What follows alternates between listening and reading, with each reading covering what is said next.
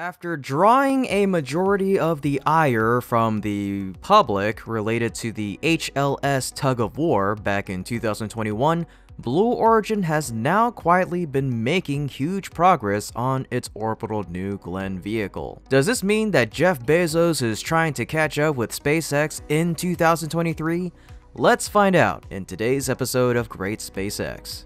2022 is really quite the absent year for Jeff Bezos in the space industry. And by that, I mean there have been no claims or challenges to Elon Musk, which resulted in the company completing the delivery of their BE-4 rocket engines for the first ULA Vulcan launch. However, that doesn't change the fact that that delivery took 2 more years than the scheduled date. But in any case, this has been quite the huge success for Blue Origin.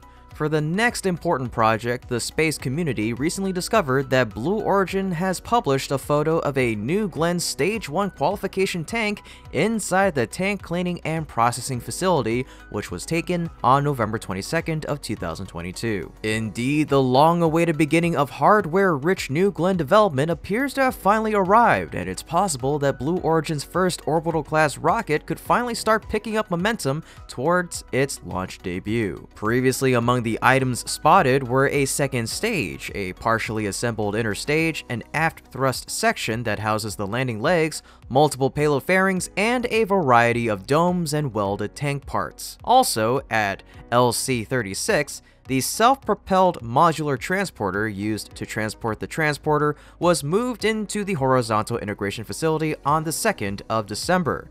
It's possible that Blue Origin plans to roll its Glenn Stage 1 simulator out to the launch pad for the first time. With the first flight-rated set of BE-4 engines now delivered to ULA, Blue Origin is also continuing to test BE-4 engines for both Vulcan and New Glenn at the test site in Corn Ranch, Texas. But what's more notable is that earlier this year, some details have emerged about Blue Origin's Blue Ring project. Back in January specifically, the Washington-based space company Blue Origin posted a job opening for a position titled Blue Ring Senior Program Manager. However, the posting to the company's Workday careers page was taken down less than 24 hours later. Perhaps because it contained details about an advanced program the company does not yet want to discuss publicly, let alone reveal. When asked about the short-lived post, a Blue Origin spokesperson said, "We're updating the job requisition for this position. For now, the job posting has been deleted." Previously, although the requisition is now listed as no longer accepting applications, details about the job remain online.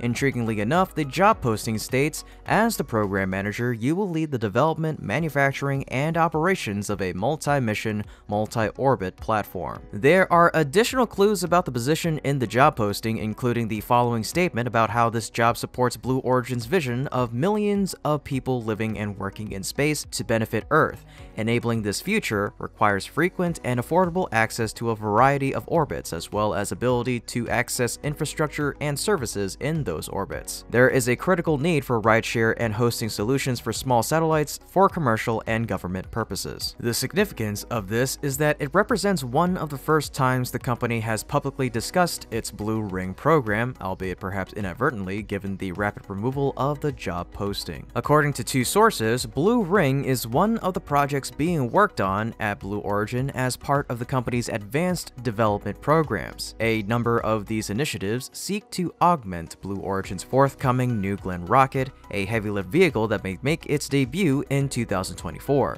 These programs include Project Jarvis, which Ars Technica first disclosed in July of 2021 to develop a fully reusable upper stage for the launch vehicle. Although Blue Ring is not as spectacular as a fully reusable second stage, it could nonetheless be an important component of making New Glenn a viable commercial vehicle, not just for large government satellites, but also for smaller satellites. The Blue Ring project combines 2 basic features, an EELV secondary payload adapter or ESPA ring and a space tug. An ESPA ring is a structure mounted in the payload area of the rocket to support 6 or more smaller satellites, each perhaps weighing a few hundred kilograms or less. This ring supports these smaller satellites as secondary or rideshare customers with power and possibly even propulsion during the launch and deployment process. Blue Origin also seeks to develop a space tug as part of its ESPA ring, allowing ride-along satellites to reach different orbits than the rocket's primary payload. Such orbital transfer vehicle services are increasingly common. For example, Launcher's SN1 orbiter vehicle flew on SpaceX's Transporter 6 rideshare mission with 8 different smallsat customers,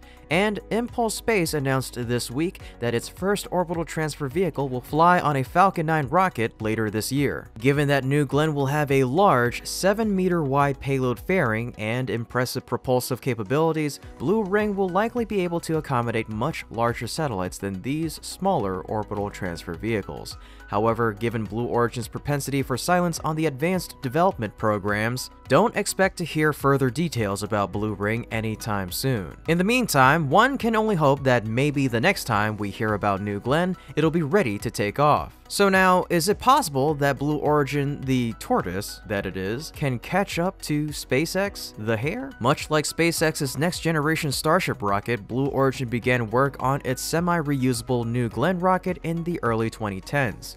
Both were massive, meant to be powered by huge new methane/oxygen-fueled engines, and designed from the ground up with some degree of reusability in mind. But with fairly different designs and wildly different development philosophies, the paths of Blue Origin and SpaceX have only gotten further apart over the last 6 years. SpaceX thoroughly redesigned its next-generation rocket multiple times before throwing out a large portion of that prior work and settling on an unexpected stainless steel variant that the CEO, Elon Musk, christened Starship in late 2018. Further differentiating the companies, SpaceX began work on steel prototypes almost immediately and successfully built and flew a scrappy Pathfinder powered by an early version of the same Raptor engine meant for Starship less than a year later. SpaceX then improvised a factory out of a series of tents and began churning out and testing dozens of more refined prototypes, 7 of which would go on to perform flight tests between August of 2020 to May of 2021. SpaceX's last test flight ended with a full-size steel Starship prototype successfully landing after launching to an altitude of 10 kilometers or around 6.2 miles. Testing slowed considerably after that success, but SpaceX is going to have the first orbital flight in March of 2023. That orbital launch debut has been more or less continuously delayed for years and is about 26 months behind a tentative schedule Musk first sketched out in 2016. Technically, the same is true for Blue Origin, which also said that it intended to debut New Glenn as early as 2020. However, while SpaceX can point to the instability of Starship's design before 2019 as a fairly reasonable excuse for delays, the general characteristics of New Glenn's design appear to be virtually unchanged despite its many delays.